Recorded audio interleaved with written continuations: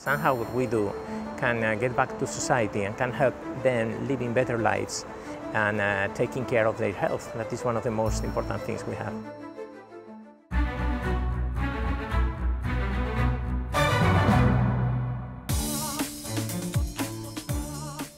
Normally home to ballet and opera, this week the Palau de Les Arts will be hosting a different kind of event, as renowned mathematician Victor Pérez-García presents to mathematicians and non-mathematicians alike, asking the question, can mathematics help in the war against disease?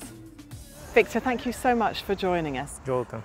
Perhaps we could start by explaining how, as a mathematician, you got into biology. Well, you know, I worked on different kind of problems some time ago. 10 years ago, I was working on quantum systems, mathematical modeling of the system, mathematical physics, and so on. But sometimes I felt that it was too far from real world, and I started thinking that whether I could do something more useful to people. And somehow we were exploring what to do, and we found an opportunity on mathematics and oncology, and from there to other problems in medicine. And at the time, how common was it for a mathematician to work with the life sciences?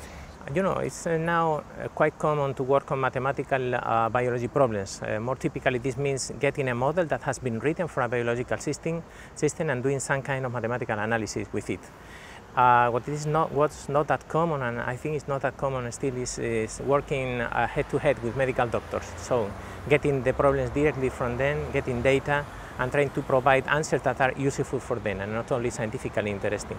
Well, your lecture will be taking place in the auditorium. Shall we go and have a look at it? Okay, yeah.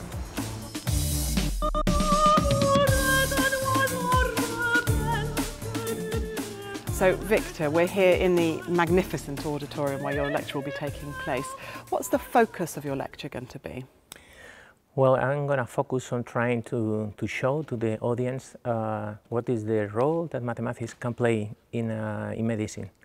It will be general talk in the first part, and then I will focus on three particular examples from oncology where I think some success has been achieved, in the sense that something that was born as a mathematical equation and mathematical concepts and ideas has moved out through the development process towards products or things that are testing in clinical scenarios. And how can maths help in the fight against disease? You know, there are many ways in which we can help as applied mathematicians in the fight against disease, and one of them is generating hypotheses. We try to understand the biology, we put some, or at least essential, biological rules into mathematical models, and then we analyze the models, and we can find things in the model. We can do many experiments in the model that we can do with real patients. And then these models can suggest ideas that we can go back and test in animal models, in vitro experiments, and then finally maybe in patients if they work. Well, this is a fantastic venue for that lecture. Should we go and have a look at the balcony and see a little bit more of it? Yeah. So, Victor, from here we get a fabulous view over Valencia.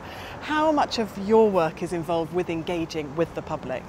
You know, we engage with the public from time to time. We think this is very important. They support our research through universities, through research projects and so on. And this is why I think it's important to give them back and to make them feel that this support is important and somehow this is relevant for them. And what would you like them to leave your lecture with tomorrow? Would you like to inspire them?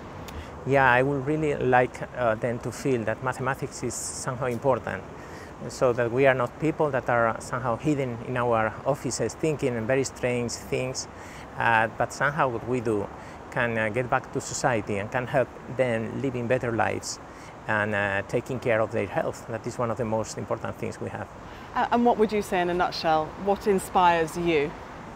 Well, for me it's very inspiring the fact that we can be useful, because sometimes when you do mathematics you feel that you are doing something that is difficult, but it's kind of useless. Maybe someone will use that maybe in 100 years, but this kind of mathematics has a very straightforward application. So for us it's very inspiring to know that we are being useful to others.